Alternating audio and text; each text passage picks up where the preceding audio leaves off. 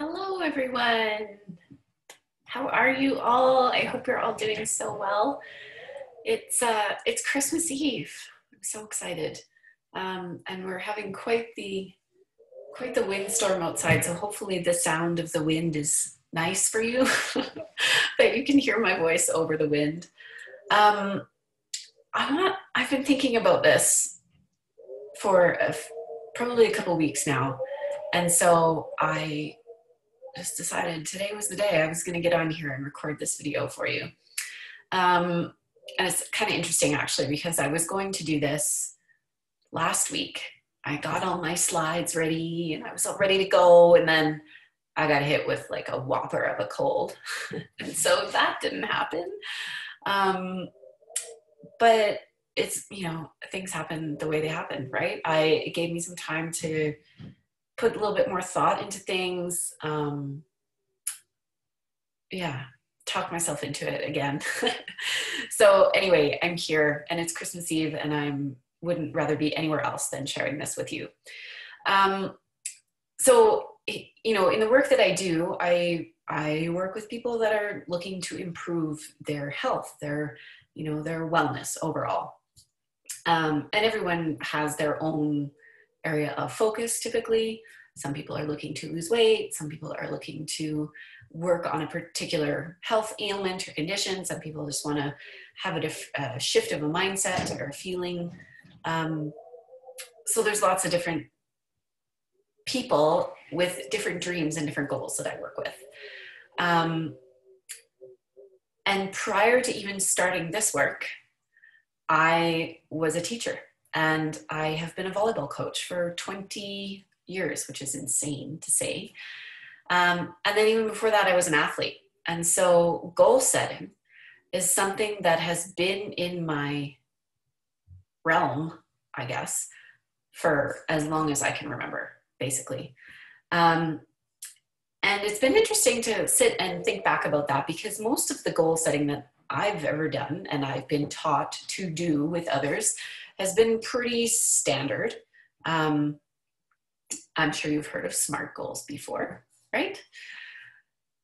So as I was thinking about, it's the new year is coming, right? People are looking for something to change. This is my new goal. This is my New Year's resolution. I want this in 2021. And it got me thinking about why so many of us never reach those goals that we set. And that can be pretty frustrating sometimes, especially depending on the kind of person you are. And so I wanted to just kind of debunk that a little bit, because I don't know that I've ever really explained sort of my philosophy on goals and how I work with people to help them reach their goals. So that's what this is all about. This is, why are you not reaching your goals? This is what's actually going on. So I hope you like it. I'm going to start my slides. So give me one sec here. There it is. Let me pop this up. There we go. All right. Oops, too fast. There we go. So hopefully you can still see me, hear me, all good things. This is me. Small backpedal. If you don't know anything about me, my name is Diane. I don't even know where to start, really. I have been working on wellness for my whole entire life. I used to say, oh, it's been about the last 10 years. No, it's been about the last 20 years. Actually, no. This has really been a lifelong journey for me. I was an athlete. I was always a little bit overweight. And I couldn't figure it out because I was a really active person. Like, I played several different sports, went on to play college in volleyball, or volleyball in college, I should say. Always active with my family, always heavy. And I never felt right about that. I didn't feel good about that. I was pretty hard on myself. Yeah, so that's where it started. When I look back now, I realize that's where it started. When I was 21, I was diagnosed with ulcerative colitis, which spurred me into a whole different wellness journey. And it was, not gonna lie, it was not easy. I had some amazing discoveries about myself and health and how I perceive health and wellness and what I believe to be important in our health and wellness. I had some amazing people that helped me find this for myself. And I was introduced to holistic health in everything that it encompasses in terms of nutrition, meditation, yoga, Reiki, acupuncture, massage. Like I just dove into all of it. When I was, well, let me check. I will say that nutrition was the first thing that I bought into, and that had massive, life-changing, amazing results for me. I changed in the way that I'd always wanted to change. And it was simply because I finally had someone teach me what I was sensitive to in terms of food, and helped me to fill my body with things that it needed. And amazing things happened. So that's a big part of what I do now. But as my journey evolved, it's been a lot of the deeper stuff. It's been a lot of uncovering who I am. It's been a lot of learning about my limiting beliefs, where I hold myself back, all that stuff, right? It's not always the stuff we want to do. It's not fun. It can be amazing, but it sometimes is really hard. But yeah, so that's been a whole part of my wellness journey too. I've had jobs that I didn't like. I've had jobs that were toxic. I have had a teaching career that I loved, but I couldn't maintain because I was sick. I've had 4 abdominal surgeries in 5 years. Was told I wouldn't have children after my first abdominal surgery because it was so invasive. And 3 months later, I was pregnant. I've had so much amazing abundance come into my life since I started this journey. And so I'm super excited to share it with you and to help you have this kind of an experience, because it is possible. Okay, I had to say all that. Goals.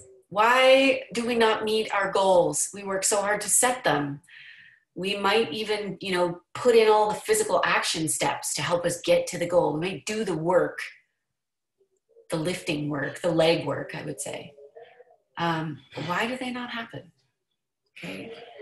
For a lot of people, goal setting just doesn't seem to work, right? So in my teaching career and as a coach and as an athlete, we worked a lot with SMART goals. And I'm sure that you've heard about SMART goals before. Something specific, measurable, attainable, realistic, and something that has a timeline, right? So we have this specific thing that is in our mind that we want. I want to lose 20 pounds. There it is. It has a number, right? It's measurable. I can stand on the scale and see that I reached it or not. It is something that is attainable, right? It is possible for me to lose 20 pounds. It is something that's realistic. I haven't set the bar so high that it's not something that I can reach. And I would give myself a timeline, right? That's a SMART goal. That's a really efficient, effective way of goal setting. Only it's not, because it doesn't take into account anything that we are wired with that holds us back. And it's really interesting. So the first thing I want to talk about is the nervous system. Our nervous system is designed to keep us safe. And it does an awesome job, to the point of actually what I would say is overperforming, because it keeps us stuck because it's trying to keep us safe. So when we perceive something as stressful, And the key there is perceive, because it may not actually be a life-threatening thing, right? The example I always use is the tiger in the jungle. If you are in the jungle and a tiger comes, you are scared for your life. There is a actual, physical, real chance that that tiger could eat you. That is the nervous system doing its job, right? Alarm bells going off. We have our stress hormones released. They make our body do all the things that are going to keep us safe. We run faster, we think clearer, we see clearer, our heart is pumping more blood, our lungs are pumping more oxygen, all of our limbs are working, right? Everything is like highly functioning. All of the parts of us that are going to keep us safe are put into action, right? It's pretty impressive. But our body responds the same way when it's not the tiger. It could be reach into my bag, pull up my phone, read a message from my friend that is worded in a way that I'm like, oh, well, what does she mean by that? That is perceived as a threat. Off I go, boom. Alarm bells are going. Stress hormones are firing, body's changing, body changes are happening, which changes how I feel, right? And usually, actually, that's where we function most of the time.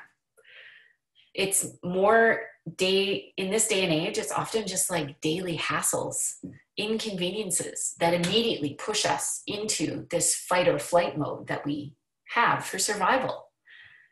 Our nervous system is just like firing like crazy all the time, pushing us because of how we perceive something. There isn't actually a real threat to us most of the time.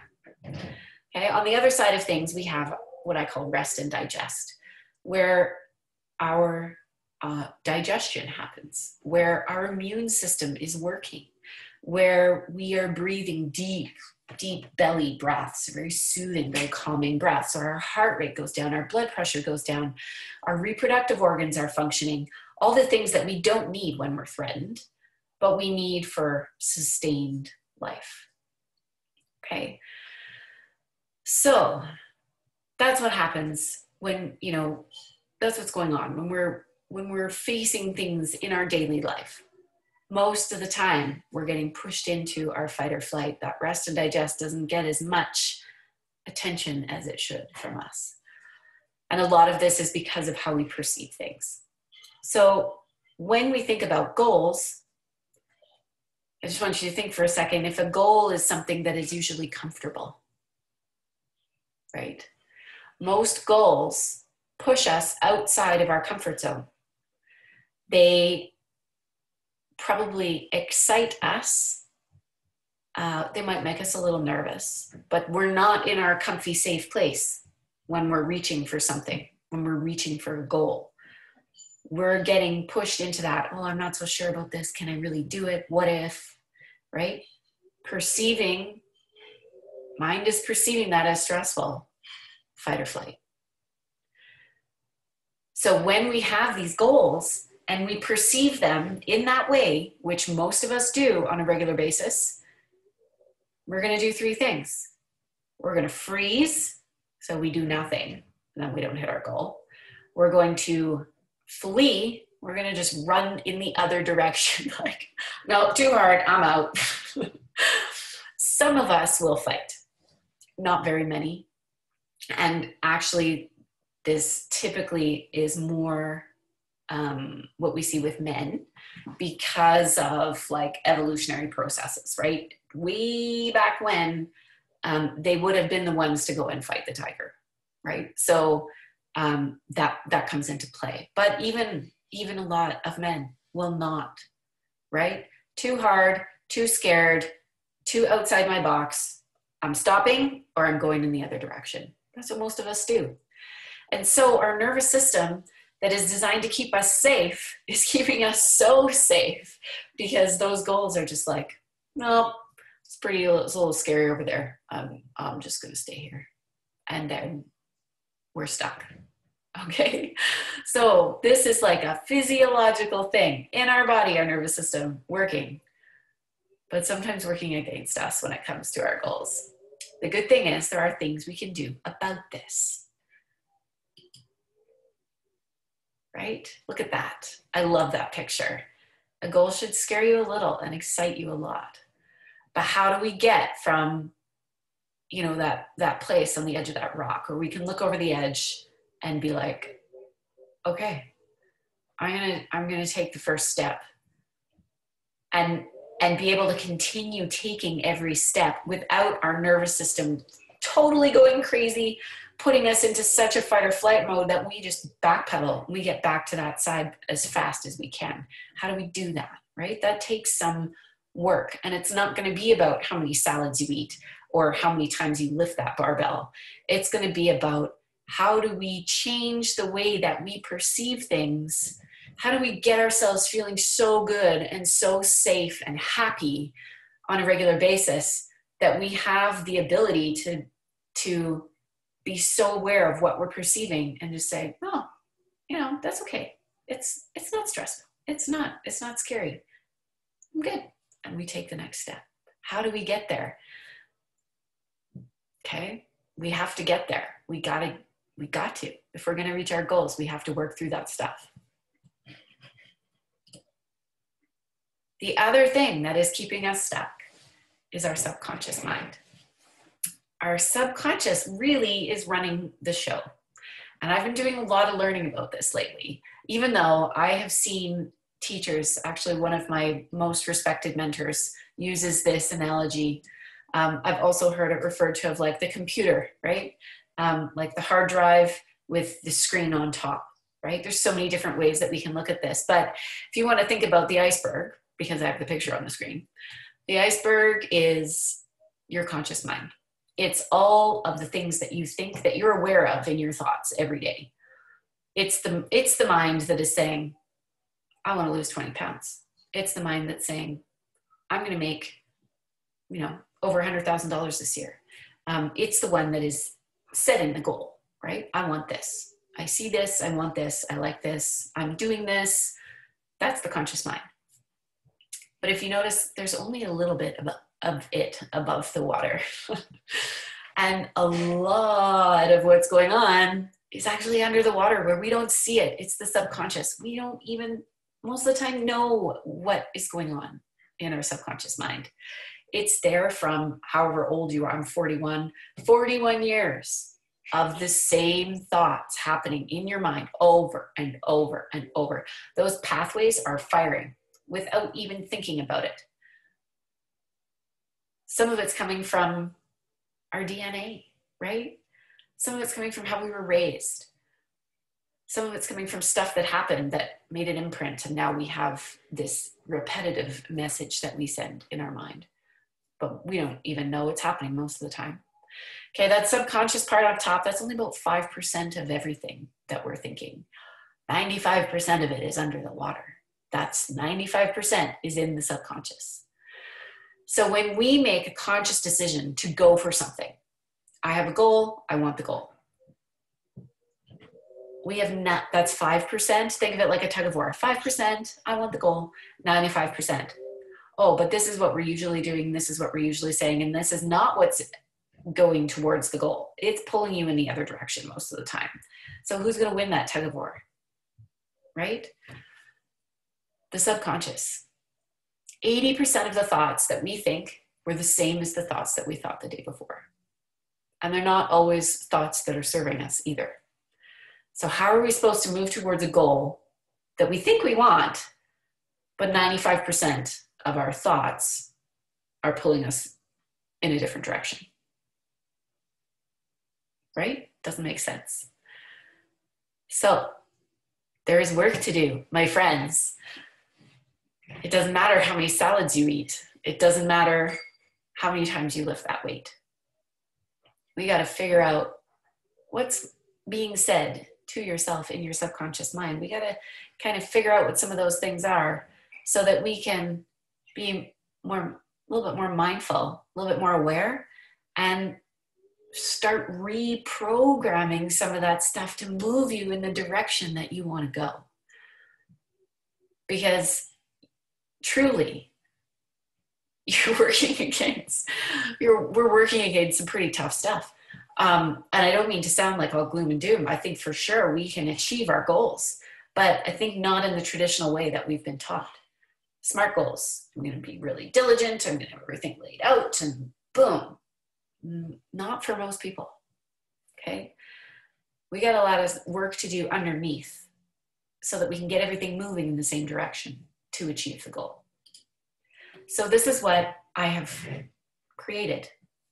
I call them, they're still SMART goals, but they're a little bit different. And they take on a very holistic perspective when it comes to achieving our dreams, whatever the goal is, okay? So I shared with you that my journey when I was diagnosed with ulcerative colitis was big changes happened for me when I started learning about nutrition. And it wasn't so much, I mean, it came because of nutrition, but it was because I physically felt better that I was able to dive into so much more. So this is something that I believe is really foundational when we're trying to make a shift in our life. In some way, you wouldn't be watching this video if A, you weren't interested in goals, and B, you weren't quite feeling like goals were something that you could achieve. And in that way, you're not feeling your best, right? Something is holding you back. So I focus on small, manageable changes and daily healthy habits. And this is looking at goal setting in terms of, I need to be physically, foundationally strong and healthy in order for me to reach my goals. Because if we don't have that foundational health, everything is a lot harder. It's not to say you can't do it, but it's a lot harder. If you think about it, when you wake up on a day when you're just super tired, right? You didn't sleep well, maybe you have a headache, so tired, so drained, and all you want to do is lay in bed. Versus waking up, feeling amazing, feeling full of energy, feeling strong, feeling healthy. Like, even as I say this, I can feel the difference in my body. You know what I mean? Like, you're way more likely to go after your goals if you feel good, okay? We can make small changes. We can create daily healthy habits with nutrition, with reducing toxicity in our life, with just small stuff that has a huge impact on how far we'll go. And that's where I start when it comes to goal setting.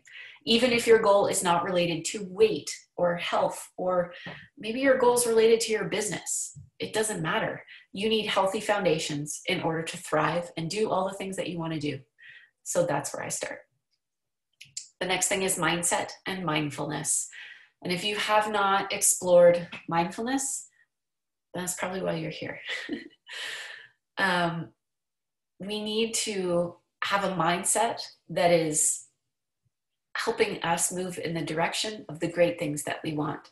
And sometimes we can get in cycles where our thoughts are just really negative, where we're not mindful or aware of what we're thinking and how that's impacting us and what we want.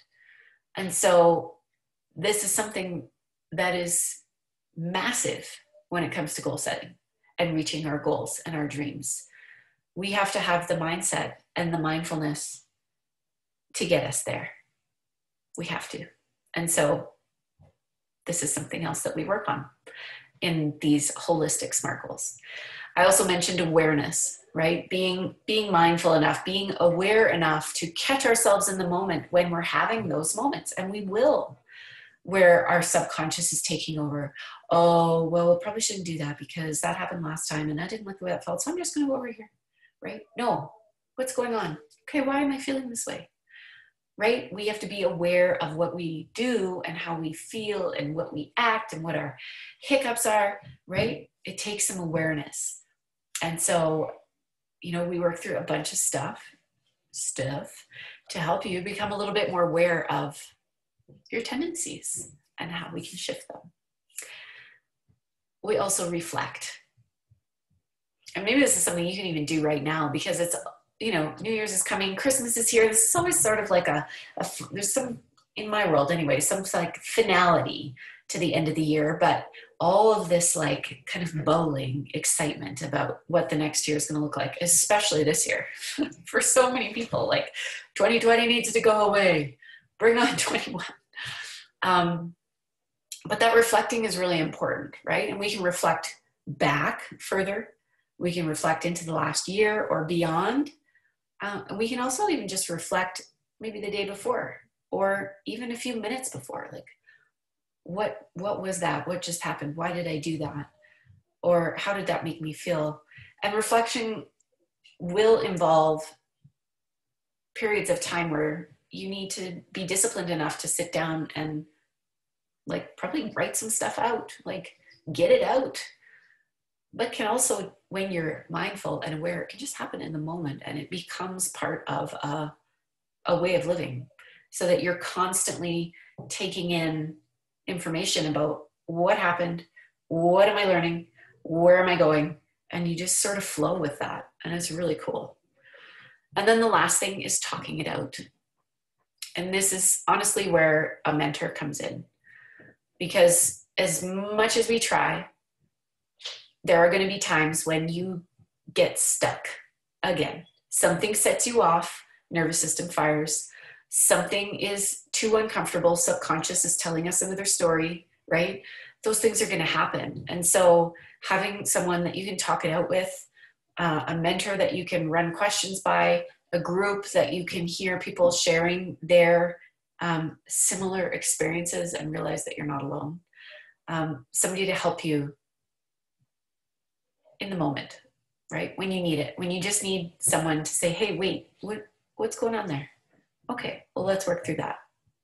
Talking it out is big. So these are my SMART goals. These are what I do now. No more specific, measurable, attainable, realistic time. No, they don't work. There's not enough depth. There's no layers. Guys, we are deep beings. We are complicated. We exist on so many different levels, and we're all at somewhere different. We are all totally unique. A SMART goal doesn't work for everyone. It just doesn't. It can't. We're not all the same. So these holistic SMART goals stand a much better chance of getting you to where you want to go, because there's some layers in there, right? There's some work to be done other than just lifting the physical weight or eating all the salads, right? We get to learn about ourselves. We get to grow. We get to dive in. And as sometimes uncomfortable as that can be in the moment, it's going to take you so far. And you're going to come out knowing yourself so much better than you did before on so many different wavelengths. It's super cool. So this is what I do. And right now I'm offering the Complete Wellness Lifestyle Program. I chuckle because I don't feel that it's a super creative name for a program, but that's what came to me. And that's what it is. It's complete. And you'll notice the eat, meaning there is a nutritional focus in this, because we have to be healthy. We have to have healthy foundations to take us where we want to go. We just do. So we focus on nutrition in this in the first couple of weeks. We will take a really good look at your lifestyle, what nutrition looks like for you now. We'll give you opportunities to, reflect a little bit on that. And then we make some small manageable changes to get you moving in the direction that you want to go. If you have something going on, that you have a serious ailment or a condition, or you have goals that are related to nutrition, weight loss, all of that, then this is also perfect for you, because we'll work through all of that. And the other work we're going to do is going to help you to make this a lifestyle shift, not just a 8-week program, right? Which particularly if you have a focus on your health right now, it's critical. You can't just kind of dip your toe in and then pull out again, you know? Once you know what you know, and you got to go with it. So we will have group coaching calls. So I just love this because, again, we pull so much from each other. We learn so much from each other. So this gives you an opportunity to hear some of the stuff other people are going through. And so often when I run these programs, it just aligns so nicely. I've learned so much from the people that I have met in programs like this. Some amazing, amazing people. But anyway, so we will have some group coaching calls. You'll also get some individual calls with me. There's a 90-minute call at the beginning and then another one midway through so we can assess. And then you also just have access to me. So, you know, there's the talk it out, right? When stuff comes up and you need someone to be like, hey, whoa, okay, take a second. Let's figure this out. You have access to me for these 8 weeks that you can text me, you can message me, you can shoot me an email, and I will be there to help you. After we go through the nutritional stuff, which happens kind of at the beginning, then we're going to spend, the last few weeks, and we're going to work through all of the things that are going to help you manage your nervous system, how you perceive things as stressful, so that you're not constantly firing into fight or flight, pulling you away from the things that you want. We're going to be able to soothe that nervous system so that you can function and have things happen and not immediately go into alarm mode. Okay. So we're working on how we perceive things. We also have some amazing strategies for just getting in a little bit to that subconscious and working with it. I thought as soon as I said that, I had the image in my mind of a warm blanket, because sometimes when we are looking at subconscious stuff, it's not stuff we'd like to talk about. It's buried for a reason. We don't want to know, or we don't want to talk about. We don't want it. We don't want the emotion that comes with that stuff sometimes. I think that's where the blanket came in, that this is a safe place to work through that stuff. And I don't know if you visualize, I can visualize right now a pink cozy blanket around my shoulders and around the shoulders of any of you that come into this program. You know, like, I've got you. It's okay. We can work through that stuff, and it's going to make such an impact on where you go. You're going to know yourself so much better. And then, you guys, the stuff that I love about this is, like, helping you get what you want, but also just seeing the shift in you. You're going to be happier. You're going to be able to feel more gratitude and appreciation. And when we do that, like, literally, you guys, stuff just starts to open up. And I can speak for this, like, the last couple of months have been insane in terms of, I finally got to a place where I really had a massive feeling of appreciation for all of the amazing things that were happening in my life. And it was literally like a flip of a switch. And I was just beaming with joy, like, so happy. And not that I haven't done that before, but it wasn't there for a little while. And it's back. And oh my gosh. And when you feel good, when you're feeling healthy, when you are working on yourself, when you feel so much joy in your heart for the littlest things, oh my gosh, like, that is, I think, the biggest part about this program, is just how much happier you will feel day to day as you go in this direction. It's so awesome. So anyway, I just want to thank you for listening for a little bit.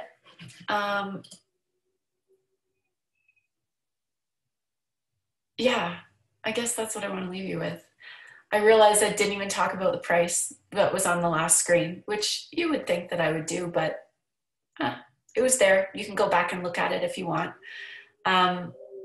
It is an investment in you.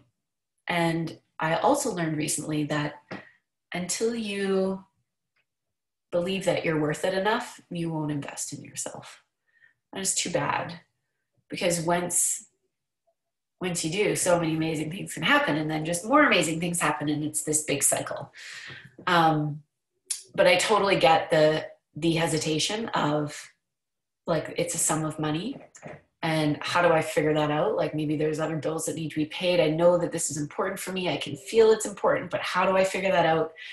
Like, honestly, just message me, because that was me a couple months ago. And you know what? I figured it out. And I'm so glad that I did. I'm so glad that I jumped in. I am a people person. You should know that about me. And I love getting to know people.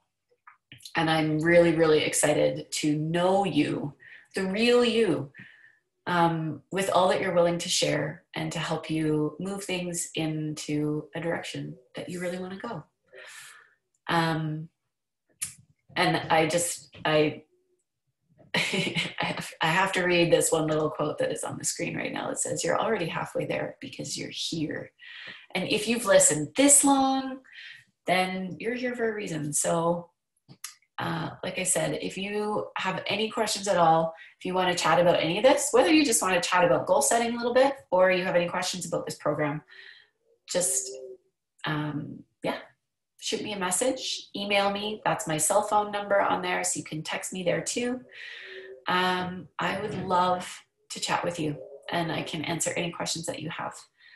And then, all you need to do is jump. Just the hardest part is thinking about it, honestly. Once you jump, it's golden. So anyway, it's Christmas Eve. I think my kids are getting ready to go sledding with my husband, and I'm going to go too. So I want to wish you a very, very Merry Christmas. Thanks for listening. Let me know if I can help. I wish you all the blessings and the love. Merry Christmas.